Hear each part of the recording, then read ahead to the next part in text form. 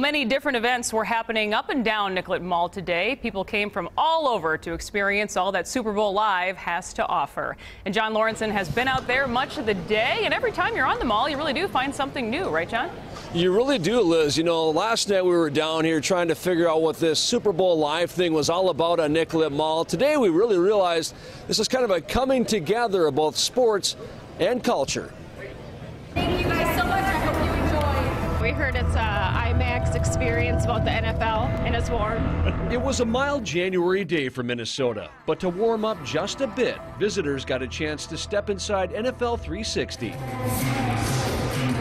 In honor of Super Bowl 52, 52 fans at a time watched a 4-minute video in which football tackled the great outdoors. I thought it was awesome. Yeah, it was great. Yep, showed everything that Minnesota's all about. I like that we're embracing the bold north. We're wrapping our arms around who we are. And for Minnesotans, that means calling an audible when things change. It was too icy to open Berkey Bridge for skiers and snowboarders, but you couldn't stop the Husky Pups from taking over. More crowded than I thought it would be this weekend. Next weekend, I'm sure it'll be more crowded.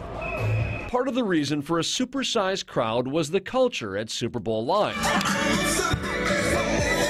There were NFL Live dancers, and later, a powwow at sundown, courtesy of Cass Lake Bena students. We really are just thankful that we got to come, so it's exciting. And at the end of the day, the cool thing seems to be warming up on these heated benches. It'd be nice to have these at home, wouldn't it? It would. Your backside will never be cold. Never be cold. That's right. You know, last night there were 65,000 people down here in Nicollet Mall when this began. It kicked off at 4 o'clock yesterday afternoon and it shut down at 10. Kind of shutting down here tonight at 10 o'clock as well, but still a pretty good crowd on hand.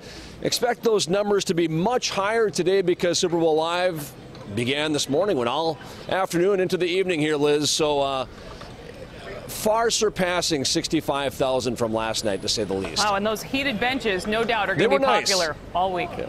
All right. Bet. Thank you, John.